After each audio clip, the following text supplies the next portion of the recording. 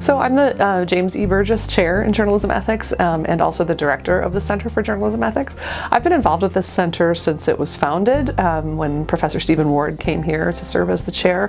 The idea for the center was bubbling in my head for years, and I was hired only as the Burgess Chair in the sense that there was no talk of a center. The mission of the center includes being a resource for journalists and others, but also it has a strong educational function. And we try to meet that first and foremost with the spring conference each year.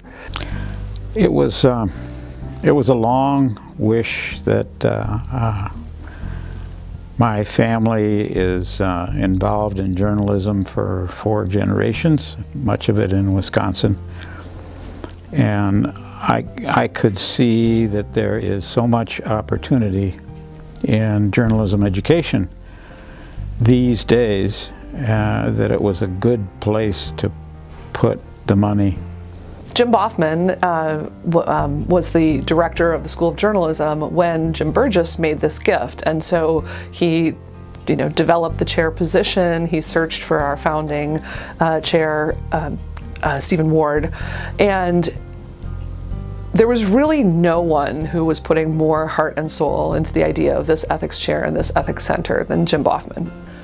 So the first thing we did was, I think it was even before the first conference, we organized a roundtable about ethics for the new investigative newsroom, and just brought together investigative journalists from Canada and the US and sat around a table and tried to figure out what are the new rules going to be in this universe where investigative journalism is done not necessarily within a news structure, but actually by centers who are dedicated to that. We have been truly incredibly fortunate in terms of the number of participants in the conference who have done so at minimal cost, which again I think is a reflection not just of their understanding of the limited resources that an entity like ours always faces, but how important the topics are and how engaged professionals and academics are in those topics. One of the things that I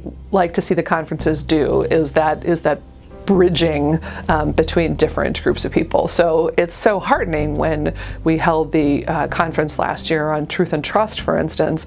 We had this tremendous turnout of students, just citizens who were interested in the topic, and working journalists. And the more we can do to promote conversations, I think the more we can do to encourage the kinds of practices that really do serve the public interest. I really think that this center has been instrumental in bringing the idea of ethics closer to the middle of the frame in journalism in this country.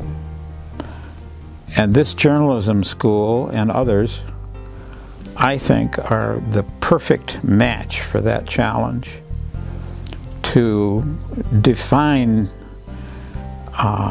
the kinds of ethical breaches and name them and designate them and measure them so that when journalists say, help me know what needs to be done, you have quantified it. At the center of journalism ethics, at that time and today, it's never been more important. And because we simply are in a time of radical fragmentation in journalism ethics. And when I look at journalism ethics today, one of the things that's absolutely critical to me is that we stop having these discussions about ethics only within journalism. So as I see the center grow over the next, say, 5 years, that's one thing I'd really like to see it do, have an impact beyond newsrooms and with these sort of bridges to the public so that people appreciate that ethics are for everybody who's a public communicator. This university has credibility, and that makes it a pretty darn good place to allow people to be part of a forum and in friendly arguments admit their mistakes. And I think just continuing to expand in the areas that we've just been talking about And I see that happening. I see the website becoming more vibrant and updated all the time. I see the conference being exciting each year. I see these new fall programs that have been established. I see the continuation of the programs involving students that we've developed. I just completed my second year as a fellow for the Center for Journalism Ethics. As a fellow, I do a lot of different things. I produce content for the website that entails talking to practicing journalists and also academics in the field about some of the research that they've done or the stories that they've worked on, and learning about the different ethical decisions and challenges that they have in reporting their stories or in their research itself. Besides for helping me build out a network of practicing journalists, it's helped me learn more about some of the insides of the journalism industry. It's made me learn more about different challenges that people have when reporting in the field. I feel like I'm a better reporter because of the fellowship, because I've talked to some of the best reporters in the industry.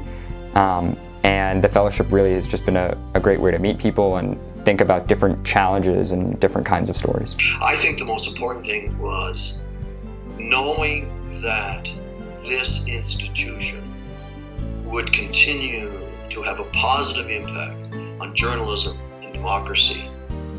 Well, where's the perfect place to create that thinking and the ways of measuring, so that we know if you're trampling unreasonably or if it's a crisis?